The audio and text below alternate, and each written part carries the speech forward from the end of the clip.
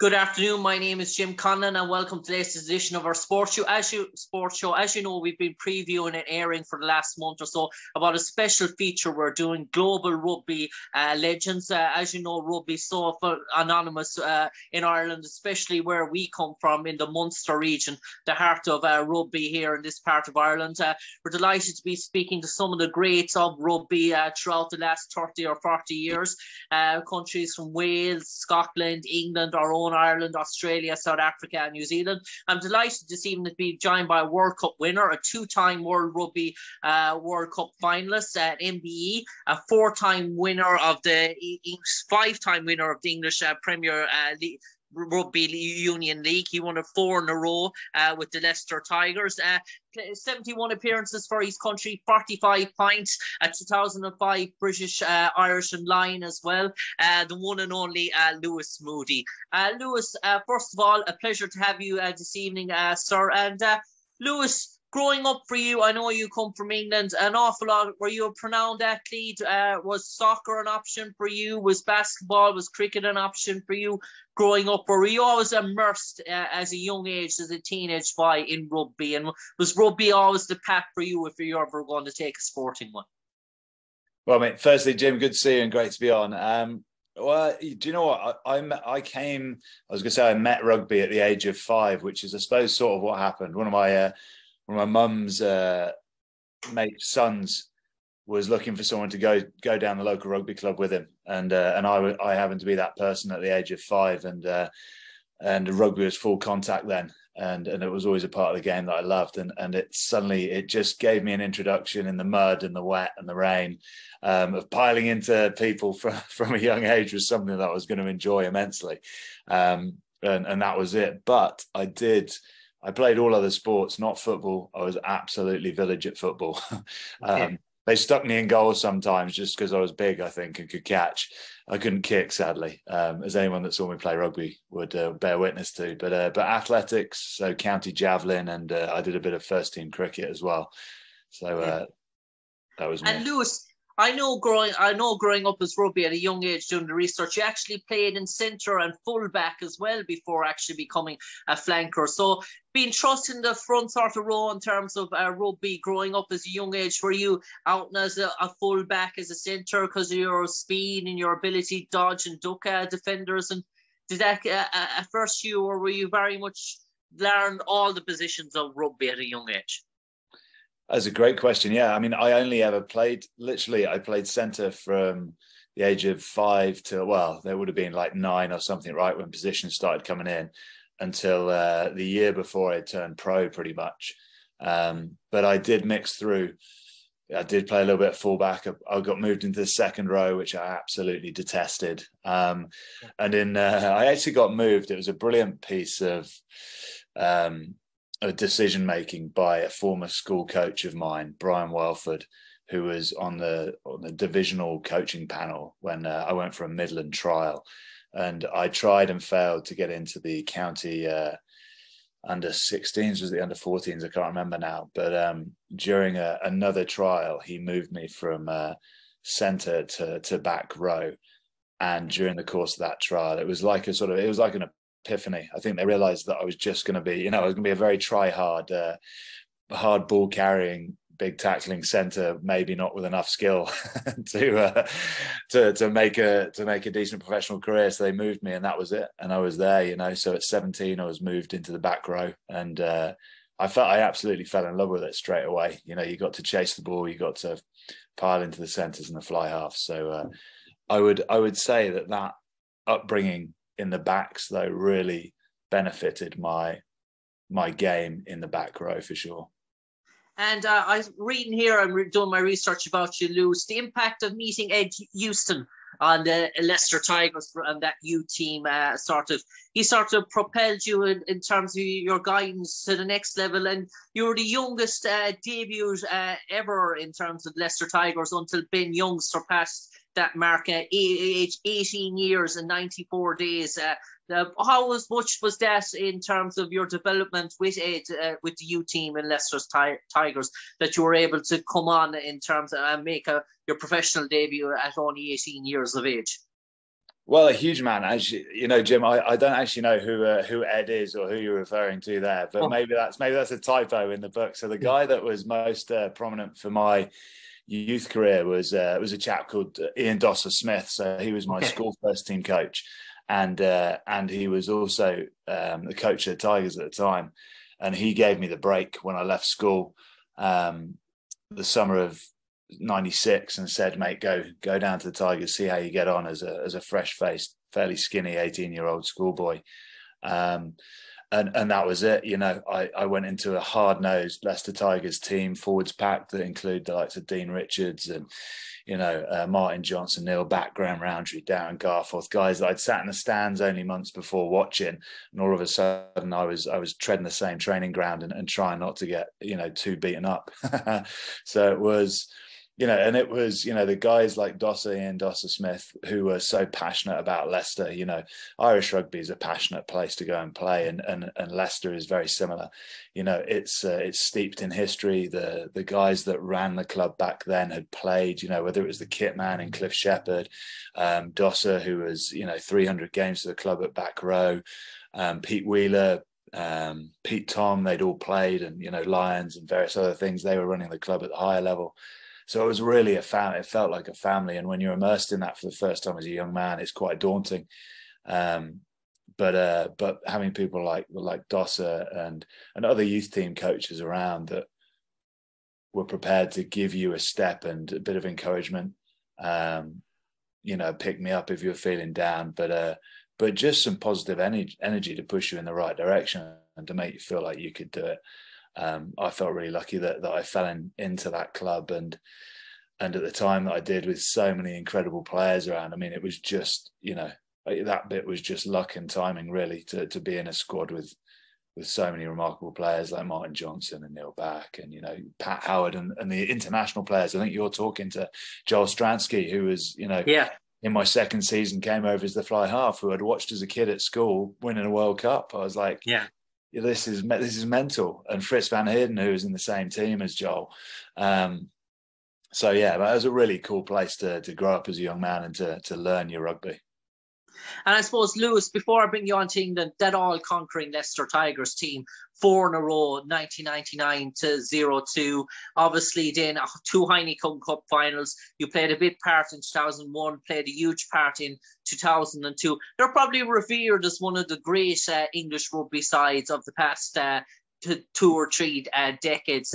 Did you feel almost invincible when you went out, when you played everyone in terms of the French sides, the renowned Irish side? You almost had the Arsenal team of the Invincibles, you know, about you in terms of when you went out. You just felt it. You almost felt that you looked the opponent in the eye, that you had them beat before he even got onto the field. I think you nailed it there, Jim. That's exactly how we felt. You know, at home we were unbeaten for 4 years, and you know, that was quite remarkable when you think about it. You know, we didn't lose a game at home for 4 years. It became a complete fortress, and it all started really when, you know, Bob Dwyer sort of came in '96, the Aussie World Cup winning coach. He brought over some international players. He didn't quite get the momentum he wanted in terms of the success on the field, but he really professionalized Leicester Tigers as a club. You know, he changed the mentality. He brought in all the strength and conditioning elements. You know, rugby was really still amateur in '96. You know, it was that first sort of professional turning point, and the next few years were a real learning curve. And he helped really move it forward. And then Dean Richards and John Wells, who I'd played with in my first 2 seasons, then became the coach in '98.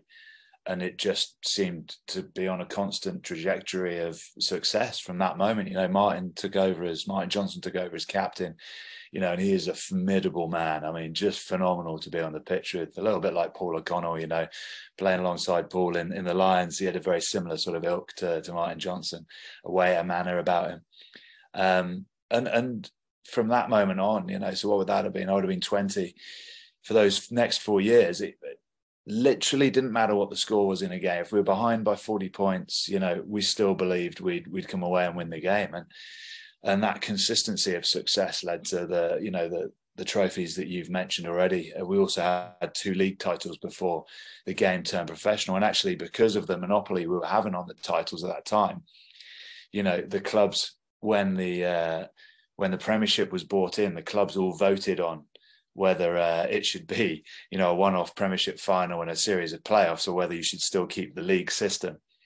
And everyone bar Leicester voted on the playoffs. And for the next couple of years, I think it was only us that managed to win it when we finished top. Every other club, like Gloucester and various others, when they finished top, could never win the playoff game. So I wonder whether they questioned that. But it's a brilliant product now, isn't it? And a remarkable time to reflect on when you think how difficult it is to consistently win in this current game that we watch. And it's brilliant. The ball in play, for as long as it is as well, I would have loved to play in the current era. I miss it. The collisions, the force, the intensity, but just the amount of handling, the time you get with ball in hand as well. Good memories, but I'd still love to be playing, Jim. I know, I get that vibe off you, Lewis. Lewis, I'm going to move on to England now and the effect of Clive Woodward, because England were, in terms of rugby, thereabouts, always talked up, always hyped up. Coming into that, obviously, that fame, you made your debut in 2001 for England, but that Rugby World Cup season when you went there, the sort of professionalism, Clive took it to another level. But for you as well, you were competing against Neil Back and Lawrence Delalio for your position on that sort of team as well. So for you, was the competition almost England A versus England B matches in training were ferocious, I imagine. And how did Clive bring that element of professionalism? Was it the in-house games that really took you to the next level? Well, Clive, first of all, Clive was a brilliant manager. He was just exceptional. He really revolutionised that England team, from the disappointment he had in the 99 World Cup and losing to South Africa in the quarterfinal at home. It made a lot of changes, brought in an incredible coaching team, not just coaching team or the backroom staff, chefs. There was just minute attention to detail. The one percenters was always his catchphrase, do everything 1% better rather than one thing 100% better. And we just grew over that next period. And I think, having a side like the Tigers with Martin Johnson, obviously as its captain, and Wasps with Lawrence Delalio as its figurehead at that time, those two sort of clubs made the bulk of that England side at that time. So for me, coming in when training at Leicester Tigers was more ferocious, I think, than any other club in the country, and was renowned for it. We had more fights on the training ground than we had anywhere, and it was normally in the touch sessions, which was always a bit weird. But it was just it was a great breeding ground to prepare me for international rugby, because when we then stepped up, I was playing with international players week in, week out, whether it was England, South Africa, Australia, New Zealand that were part, and those first team v second team training sessions at Leicester, and Phil Larder, who was the defence coach at Leicester and also England, prepared you for what was to come when you stepped up that next level on the international stage. And I absolutely loved it, and it didn't feel like a big step at the time, which I hope doesn't sound arrogant, but I think just because of the preparation I'd had at Leicester with all those internationals around me, it had already immersed me in that sort of attitude and behaviour that was going to be needed. It took me time to get bedded into that international team, because there were so many brilliant back rowers around. Not only you mentioned Neil Back, Richard Hill and Lawrence Delalio, you had Martin Corrie, Joe Worsley, Andy Hazel, James Forrester, Alex Sanderson and Pat. So there was a lot of guys around that were pushing for places. And I think that is what drove the quality of that side in 2003, that it wasn't just the back row that had that strength and depth. Every position, could count on the same, whether one person, the starting person, stepped away or fell injured, the next person they knew could come in and do a job. And I think that was the beauty of that side, was that we completely bought into what Clive was asking of us, to be the fittest side in the world and to be the best prepared come that 2003 tournament. And that's what we were. And it took a lot of graft and a lot of effort, as winning always does, or being successful always does. But, if you didn't buy into it, then, or you weren't prepared to put in those extra yards, then you fell by the wayside pretty quickly. So, Clive should rightly take credit for a huge amount of that success, but he was supported by a brilliant team, and, Phil Larder, Andy Robinson and various other guys. And with Martin as captain, Jono, it got to the point with Martin Johnson where you know, if the coaches just thought we needed to do more training, Jono knew inherently that if we'd done enough, he would say it, and actually the coaches would listen. And it wouldn't be because he couldn't be asked to do a bit of extra training. It's because he knew that that was the best point to stop the session. You know, we had worked tirelessly, and it was finish on a high rather than a low. Don't do a couple of extra rounds just because you need to, you know. And I think once we got into that position where Jono was, you know, really not running the show, but in charge of training, to that degree, we knew we were in a strong position then, and going in, it just gave you huge amounts of confidence. And I know, Lewis, here in Ireland, we've beaten South Africa, we've beaten Australia, we've beaten New Zealand in winter internationals and in series, but we've never done it in the World Cup stage. Did you, obviously, as an England team, you had done that as well coming into the World Cup. Did you actually, honestly, a World Cup environment, believe that that you had beaten them, that you could take that sort of winning mentality into the World Cup? Did you not sort of fear them in that World Cup environment, or something that always happened to Ireland down through the years, while we could beat these teams in internationals, come World Cup, there's some sort of apex or white mist or something? That didn't seem to happen with you guys. No, I think it stemmed, I won't say it was because of the Leicester attitude, but because of our success at Leicester at the time. The 7 England internationals that were predominantly forwards that made up that side were used to winning. You had the Wasp side that were used to winning, and then you sprinkle in some other stardust from the other clubs. And the games felt the same in that England side from 2001 to 2003. I never thought or felt we were going to lose a game. We did, obviously, on the odd occasion, but I think we had a record, was it 16, 17 games without a loss, and we shouldn't have lost the game that we did. We lost by a point to the French. But, you know, that sort of that preparation and that mindset going into a World Cup, having beaten New Zealand, Australia, South Africa at Twickenham, having beaten New Zealand and Australia in their own backyard on that tour that summer in 2003, where the forwards held the Aussie 8 with only 6, because I think Backy and Lawrence Backy and Hilly got yellow guarded. I mean, it just built that inner belief in the side, and come the World Cup, 100%, having won the Grand Slam just previously, we felt that we were going to win. It wasn't, you know, and when we got past France in the semi-final, I think to a man that squad felt, okay, now now we're here. This is it. This is where we're supposed to be. There was no like jubilation about making the final like the team had in 2007, 4 years later, because we'd been so poor up until that point. No, we knew we were capable. We knew we needed to be there and should be contesting a World Cup final, because we were the best side in the world at that time, ranked number 1. And when we were finally there, it was just a case of getting it right on the night. And, you know, we almost didn't. We probably squandered more points than well, we did. We squandered a lot of points that we should have had, and we probably should have put Australia to the sword. But, you know, they were a good side on the night, and it proved a quality game. Just one or two more things, Lewis, before I let you go. You're obviously involved in that final play that led to Johnny Wilkinson's famous drop goal in terms of that line-out phase before it. I suppose in terms of that, was it just in the heat of the moment, you're down, you need to sort of scores in terms of that? Was it almost felt like just go through the normal phase, normal routine, and obviously get the ball into Johnny's hands, and Johnny will do the rest? Well, he'd done it for the rest of the tournament. So, you know, I mean, I had a small part to play in the final, but I can tell you I was never as nervous as I had been sat on the bench in that game. All the energy of being a professional tells you, I want to be on the pitch playing, I can make a difference. And then as the game sort of seesawed between a point here and there, going into the dying moments, then into extra time, you start having to deal with all the gremlins, you know, worrying about being the person that comes on and gives away the penalty. So as you learn to repress that sort of negative energy and the inner critic that starts talking to you, when I got on the pitch and you cross that white line, your mindset is purely on just doing your job. And the brilliance of those last minutes and a half, and it wasn't a case of just go into the rhythm. Well, it was and it wasn't.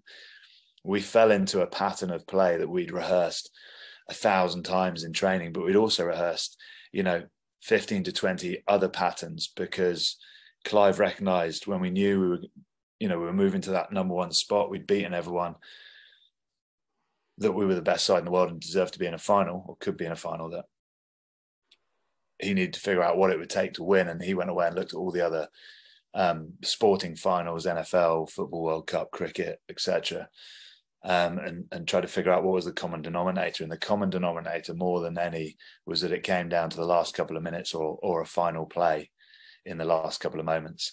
So for months prior to the build-up, prior to arriving in Australia, we spent months at the end of every session rehearsing possible outcomes of the ends of games. And one of those was obviously, we called it zigzag, was having the zigzag pattern to get Johnny in a position to kick a drop goal, as well as numerous others. And on the night, when we got under the post and Jono said, right, Moodos, you're going to chase the kickoff, pressure Matt Rogers, hopefully he'll scuff it, we'll get the line out and we're going to zigzag. I mean, that was literally it, under the posts when Gito kicked no, not Gito, it was Falatley, wasn't it, kicked the points. And so from that point onward, actually there was no pressure really, because you knew what you had to do and you're on the pitch doing your job. But what I loved about it was the preparation that went into it, the calm clarity of thought from Jono under the post when you could be panicking, and our ability, I suppose, as a team to finish, because it could have gone easily wrong. But I had a role from Johnny's kick actually, which was to hold the width on the right hand side of the pitch. So if all the Aussies gathered around that breakdown and tried to pressure Johnny, so he couldn't get his kick away, the get out option was me on that far right hand wing. And if you got the video, you can rewind it and see as Neil Back's about to pass it, you see the commentator going, and this is the moment we're going to drop for World Cup glory. And I was waving my hands at the bottom right hand corner of the screen because actually it was on, mate. It was my moment of World Cup glory, and Johnny stole it. No, obviously it was perfect. Lewis, sort of penultimate sort of question, second last one now for you. 2007, the joy of winning the first World Cup to the despair of losing that Rugby World Cup finals to South Africa. I suppose a bitter sort of sweet moment on the field. And did you feel when you lost that Rugby World Cup that the chances would be there for you to come back for another one? I don't think you think too far beyond the next game as a rugby player. All I ever wanted to do was play for England. Then if I was good enough, play for my country in a World Cup. Then if I was good enough to do that, play for the Lions. And you sort of move through those stages as and when they arrive and as and when you're good enough. So, I don't know if I ever thought I'd get to play in a World Cup. I definitely didn't think I'd get to play in 3. I definitely didn't think I'd get to play in 2 finals. So it's remarkable to look back on now. Because when you're in it, you're in the journey. You're putting the yards in, you're preparing each week. Rugby is such a bubble, and the emotions come thick and fast, but also the ability to change the outcome from week to week is the joy of it, right? So you can have a shocker one weekend, and then as long as you get picked, you get to rectify that the following weekend with a performance and a result. And that's really how he lived. That's how I lived for a long time. And there's a wider goal and a bigger picture that you work towards if you're with England or the league or the Premiership titles. Yes, you know what those sort of goals are, but otherwise you're working from week to week. So come the final in 2007, I mean, we still had a huge part. We had a huge squad of World Cup winners still in that side. Johnny Wilkinson, Mike Catt, Lawrence, Martin Corrie, Phil Vickery, who was the captain, Andy Gomersall, Simon Shaw, Joe Ware. I mean, there was a load of us still, but we were playing awfully. And the thing that I remember most fondly about that tournament was that we made a final at all, and how we got there, because we lost 36-0 to South Africa in the second game, which was a record defeat. And we were playing badly, and there was no consistency, and there was a lot of sort of negativity around the camp. And after that session, it really brought the squad together. We sat down, and I can't remember, who called it. Maybe it was the coaches. We had Mike Ford, John Wells, Graham Rowntree, and a couple of others at the time, Brian Ashton, who was head coach. And we sat down. We were honest with each other. We were just like, this is not good enough. What we're doing isn't working. Let's figure out what we need to do to make it work. And to John Wells and Graham Rowntree's credit, they went away and did their analysis and said, right, we're playing the French. Well, these are the games we've got left, and this is what we're going to focus on. We can't suddenly reinvent the England side. We're just going to focus on one clear, specific target. All of us, that's it. That's our focus for the game. And once we'd beaten Tonga and Samoa, it became it was Australia in the quarter and the focus was purely the breakdown. They hadn't had to contest or fight hard to win their own ball. So we flooded the breakdown, and there's no way we should have won that game on form. We were awful in comparison to Australia, who'd been scintillating, but we had a singular focus and were galvanized by the frustration of how we'd been playing and the coaches calling us out. So for me, the joy of making it to a semi, beating France in their own backyard at the Stade de France, again, singular focus was to pressure the kickers. They'd scored the majority of their points through drop goals and free kicks and penalties. So give them no easy points and pressure every drop goal. So a lot of that fell on my head, which I quite enjoyed. And then the final, do you know what? I don't remember what the focus was for the final, which maybe tells us something. But I enjoyed getting there. You will maybe find this strange, and I hope this doesn't come across in the wrong way, but I remember standing on the pitch when we'd lost in the final thinking, do you know what? These guys deserve to win. And if we'd won, maybe it would undermine the result we'd had 4 years ago, because I didn't feel like we were the best side of the World Cup. But I felt like we were the team that had come together the tightest to get through what we needed to do to get to that position. And it was almost reaching the final was winning the final in itself, for that group of players at that time. And I hope that comes across in the right way, because I wouldn't want anyone to listen and think that I didn't appreciate or that I was disappointed to lose in a final, which I was. But it felt right at that time that South Africa won. And finally, Lewis Moody, time has caught up with us. The final two sentences, if you summarise Lewis Moody as a rugby player that's throughout his career, looking back on him, what would you like those two sentences to read? Sentences, I could probably sum it up in that he was dedicated to his teammates and passionate about the game. Passionate about the game. Lewis Moody, an MBE, a two-time Rugby World Cup finalist, a five-time winner of the Premiership with Leicester Tigers, 4 in a row, two-time Heineken Cup finalist, 71 appearances, 45 points for England, the 2005 British Irish Lion as well. Lewis, thanks for taking the time to speak to us on this episode of Global Rugby Legends. Thank you. Your pleasure, mate. Take care, Jim. Thank you.